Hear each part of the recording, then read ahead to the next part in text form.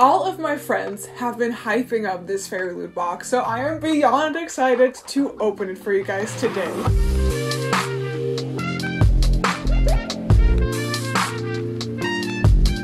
Hi guys, my name is Sabine and welcome to another video. Today I'm here to unbox the January Fairyloot box. Now this box took a while to get here at my home, probably due to all of these like corona, COVID delayments and everything, but I've heard from all of my friends that this is their favorite Fairyloot box until so far. I believe the theme is Greek mythology, and to be honest, I'm usually not the biggest fan of Greek mythology things. Something about it doesn't really interest me, but because of all the feedback from my friends, I just cannot wait to open it. So let's do that. Okay, here we go. Like I said, the theme is Greek mythology, and here is the spoiler card. I will leave all of the information regarding the items and the book in the description box down below, because always so many amazing people create these designs, so definitely go check them out in the description box down below. Now, let's have a look at the first item that I have here. Ooh!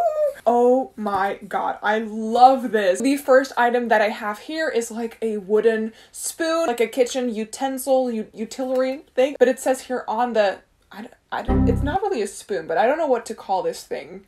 Spatula? Like where you like just move your food with?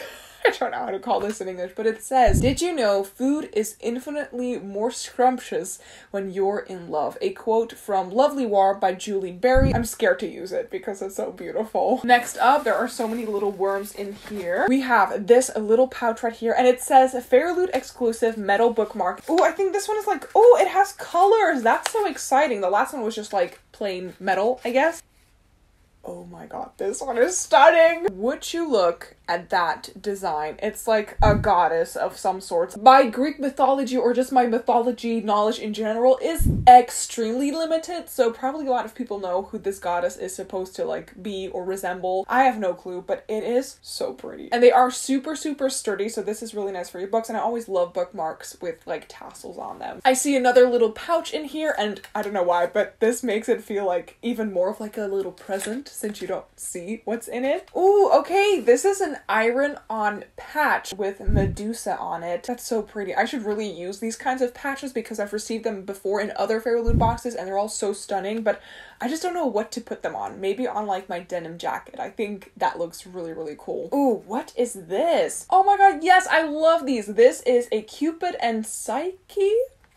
I don't know if I'm pronouncing that name correctly. Trinket tray. I have received another trinket tray in a Fairyloot box, and I use that all the time. Oh yes, it has like some gold details on it again. Such a pretty design, and it's a little bigger than the one that they included in a previous box. I love it. I still have like some free space on one of my bookshelves here, so let me put it there.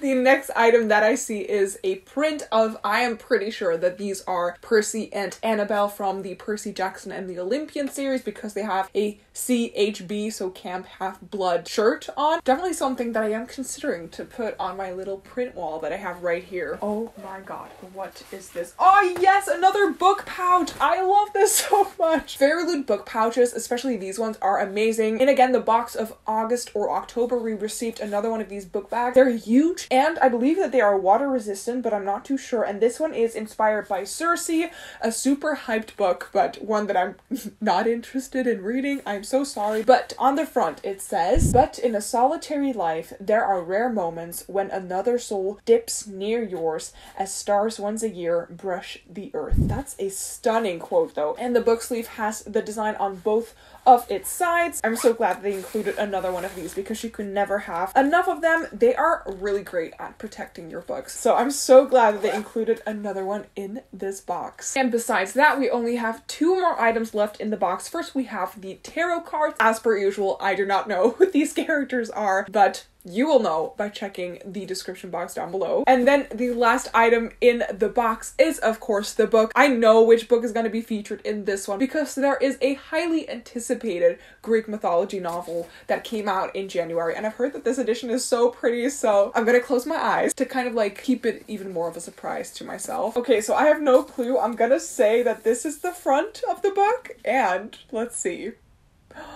Ooh, oh my god. So this is Lore by Alexandra Bracken, and this is the original cover of the book. Wow, this is really surprising. I would not expect for them to remove the head of the person on the front of the cover. The games have begun and she's playing for her life, and then on the back it says hunt or be hunted. In modern day New York, a murderous game is about to begin, the Aegon. Every 7 years for 1 week only, Zeus punishes the gods by forcing them to walk the earth as mortals, savagely hunted by the descendants of ancient bloodlines, all eager to kill a god and seize their divine power and immortality. After her family was brutally murdered by a rival line, Lord Perseus fled, turning her back on the Aegon's cruel promises of eternal glory. For years, Lore has honored her parents' memory by doing one thing: surviving. For years, she has pushed away dark thoughts of revenge until now. As the next game dawns, Lore finds Athena gravely wounded on her doorstep. The goddess offers her an allegiance against their mutual enemy and a way to leave the Aegon behind forever.